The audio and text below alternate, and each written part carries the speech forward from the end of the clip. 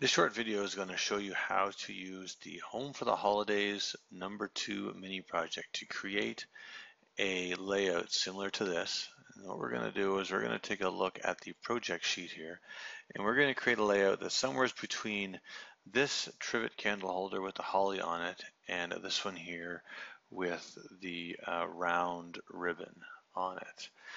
Seeing as you're using a spire, when you bring in the piece of 3D clip art for the round ribbon, it's actually a group of components. So it's actually 4 of the ribbon number 8s in a circle, and they do line up perfectly. So we're going to use that group to help us lay this out. If you're not using a spire, then you can just lay out the 2 ribbons we're going to use using just the ribbon number 8. Okay, we're going to open up a spire, and we're going to start a new file, and we are going to create a trivet that's going to fit a 3-inch diameter candle. So what we're going to do is we're going to flip over to the CNC Mini Projects website, and we're on the Home for the Holidays project page, and we're going to scroll down, and underneath the In Case You Need, there's a sizing chart. Now this sizing chart is included in the zip file if you choose to purchase Home for the Holidays No.2. We're going to go over this really quick. The first thing is that make sure to measure your candle, first of all, and or check the packaging to make sure of the proper socket size that you need to fit your candle. If you happen to have access to the LED pillar candles, they might be a great option. That way they're a little safer. Of course, it's a candle, so it's going to be lit, so make sure that you follow the safe candle burning practices, just pretty much common sense. If you're going to make the trivet fit a tapered candle, most tapered candles are 3/4 of an inch in diameter, 3/4 of an inch in diameter, and that would require a trivet of 1.6 inches round, which might make for an unstable candle depending on the height of the actual candle. So a couple things, you may want to add a little bit more base to your trivet candle holder to make it a little bit more weighty, or actually cut down the height of your tapered candle. That might be a bit of trial and error you're going to have to do. For us right now, we are going to look over at our chart. So we need a socket size that will fit a 3-inch candle. So our base needs to be scaled up to be 6.4 inches across. So let's flip back to Aspire. And knowing that we need a 6.4-inch diameter trivet, then we need to make the workspace obviously bigger than that. So let's go ahead with 7 inches, 7 inches. We're going to use a piece of material that's 1 inch thick. The actual thickness of your trivet will depend on the size it is, and in this particular case, a 6/8 inch tall trivet visually looks pretty nice. So that's what we're going to shoot for. Make sure our datum is in the center. We're going to make sure our units are set to inches, and our resolution is 3 times slower. So we're going to click OK.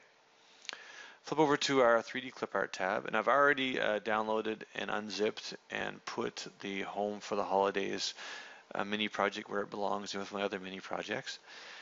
And we are going to drag in the round trivet. So first of all, we're going to press F9. That's going to center it. We're going to flip over to our, we're going to press T on the keyboard because we need to size it up to be 6.4 inches in diameter. So we're going to go with 6.4. Click Apply. Close that down. We're going to flip to our 3D view, and I'll point something out to you that the socket on this trivet has a bit of draft added to it already. That gives you a bit of wiggle room when you're putting your candle in. So we're going to make sure that this is the proper size for a 3-inch candle. So we're going to take a circle. We're going to make it 3 inches in diameter. We're going to create that, close that down, and in this case it happened to pop it right in the center, but if not, if it happens to be off center, then just press F9 and it will center it for you, and you'll see that that circle lays just on the inside of the draft. So this trivet is perfect for fitting the 3-inch diameter candle into. Now let's go ahead and scale our trivet up.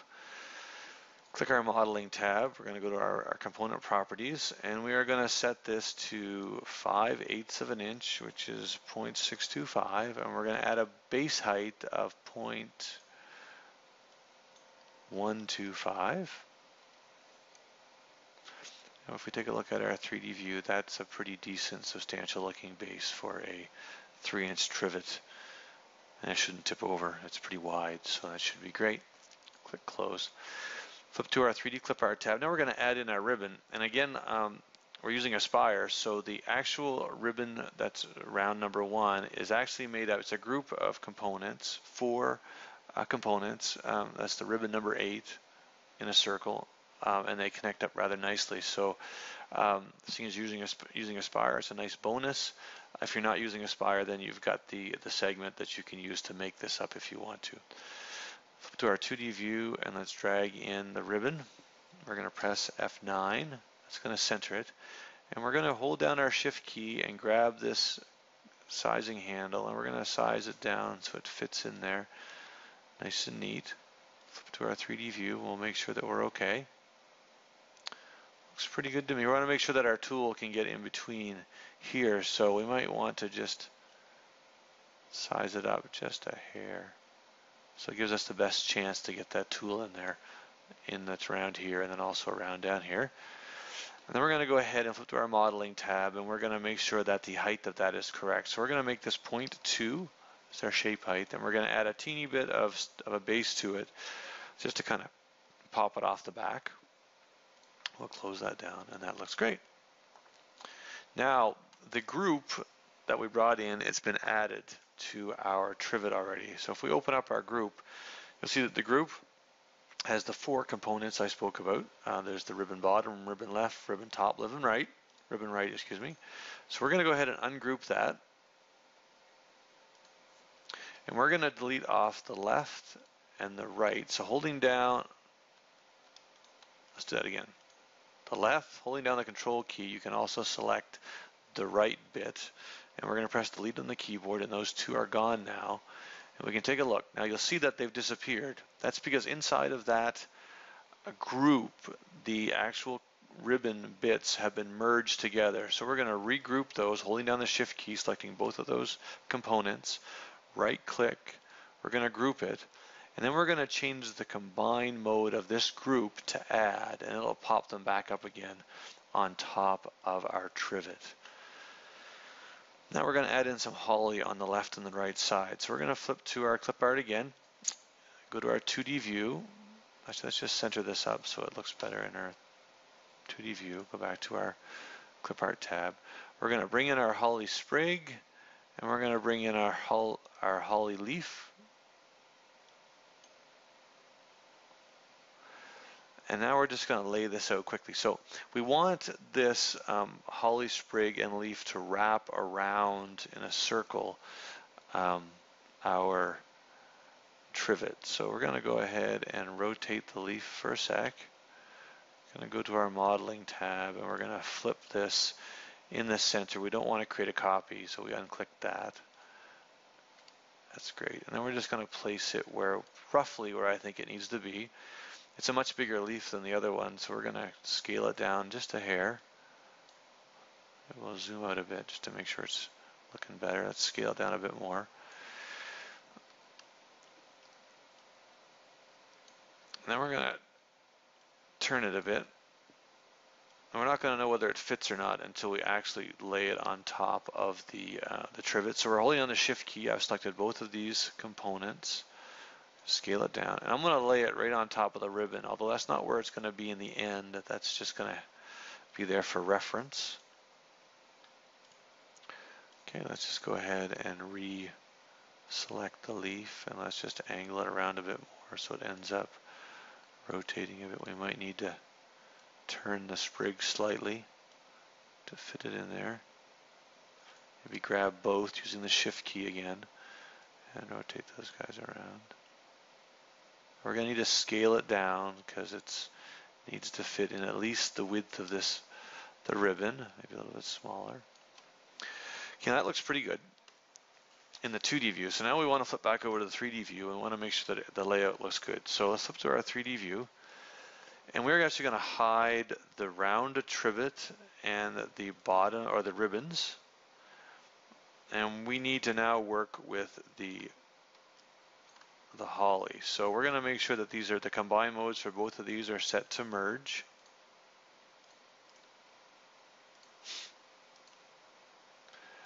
And that looks pretty decent.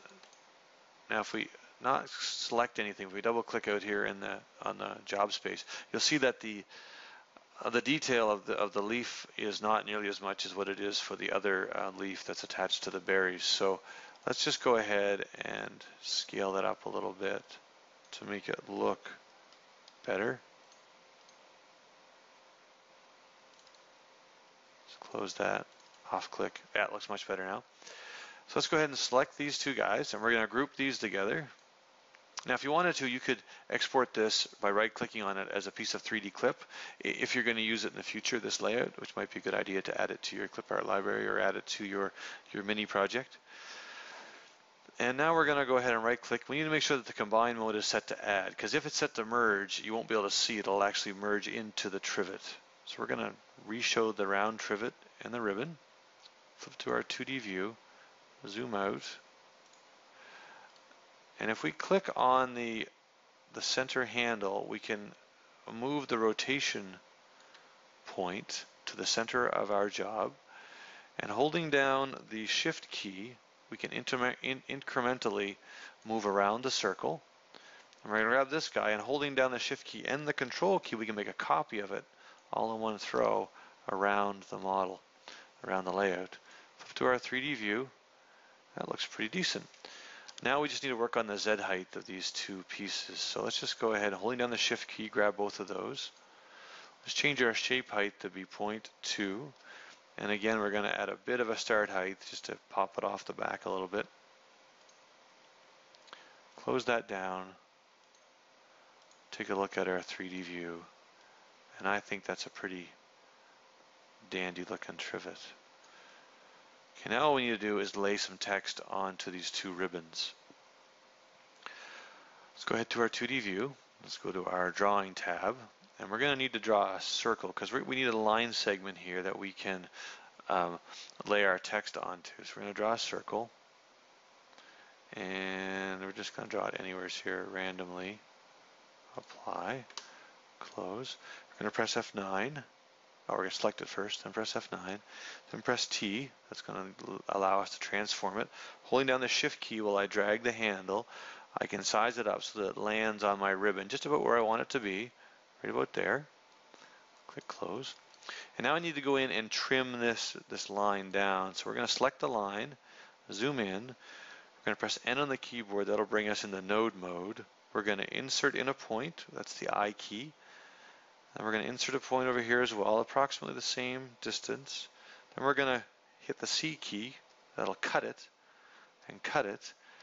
And now if we press delete, all we have left is just the line segment that we need. Let's press escape and go back to our selection tool. We're going to double click on that. Again, move our center point to the center. And we are going to hold down the shift key and the control key, and we're going to flip that guy up there. So now we have our two lines to lay out our text on. Now we're going to lay out our text. So the first text we're going to make is going to say friends. And we're going to use PupCat. And we're going to make sure it's bold. And we're going to try 5.5 inches. We're going to click apply. And the best way to do this is to, once you have the text in your work area, just to drag it down on top of your ribbon to make sure that it's the right height. That seems pretty fair. So we're going to close that. Now we're going to wrap that text to this curve. So holding down the shift key, I'm going to grab both of those guys, click on wrap text along curve, and we're just going to click apply and see if the settings that we have here from before work. And then they work great. Let's close that down.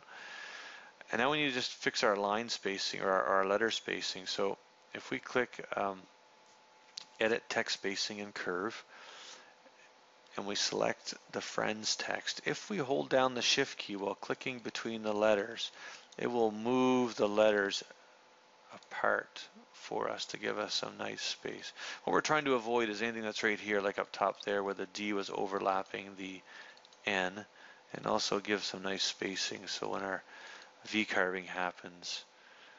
It looks good, along with when we sand it down a bit. We don't have these letters running in together. That looks great. Let's go back to our pick tool again. Now we're going to add some new text, and we're going to call this family. Family, and we're going to apply.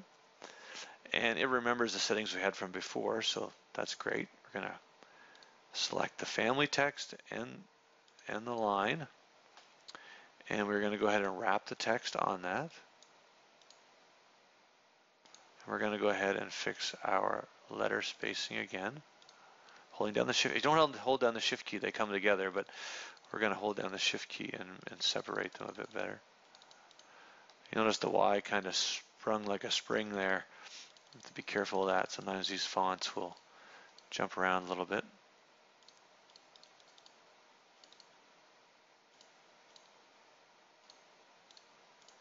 Perfect. Back to our pick tool, and that's zoom out. Now we're going to simulate this to look like V-carving, because we're not actually going to do tooling, but this will give, if you're sending this off for approval, a good idea of what this is going to look like once it's V-carved. So we're going to select both pieces of text. We're going to click to our modeling tab, and we're going to actually create a shape from the vectors. Now, minus 35 of a pyramid angle with a base height of minus 0.02 gives you a good visual V-carving effect. Flip to our 3D view, and there we go. Now you don't need to use the PupCat text. You can use whatever you'd like. It's up to you. That's a pretty decent looking trivet. So there we go. I hope that was helpful. Let's go back to cncminiprojects.com and take a look at the project page for Home for the Holidays No.2. We're just going to scroll down for a second, and you'll see that we have some food for thought images here, which are some great inspiration for you to develop some of your own layouts if you'd like. There's the square trivet with the holly in it. Again, save the holly saved out as its own 3D clip after you have it assembled. This one is more of a straight version, where this is more of a curved version. There's the square trivet with the square ribbon on it. Again, this in Aspire, this ribbon, when you bring it into your job layout, is actually the 4 ribbons grouped together. So that makes it easy, super easy to edit. Just ungroup it and delete the ones you don't need. Make sure you group it back together, and make sure that you set the merge mode to be, or the combine mode, excuse me, to add. This is another nice one too. This is a welcome sign for above your door. Another neat idea, and you can see the way that these ribbon number 8s hook together, and they can create a continuous sort of up and down ribbon. This is an Advent calendar for Advent, of course. And another couple of ideas here. We've got the round trivet with the round ribbon with the holly leaf in the corner to give it a little bit of interest. And then, of course, the holly sprig with one holly leaf. And if you add enough of them together, then you can end up having quite a little section of holly.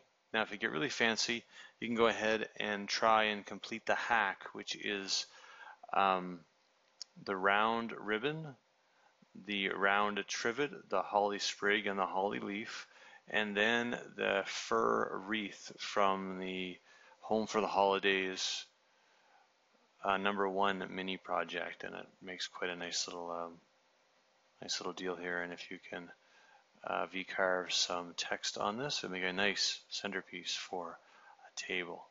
Anyway, I hope that helps.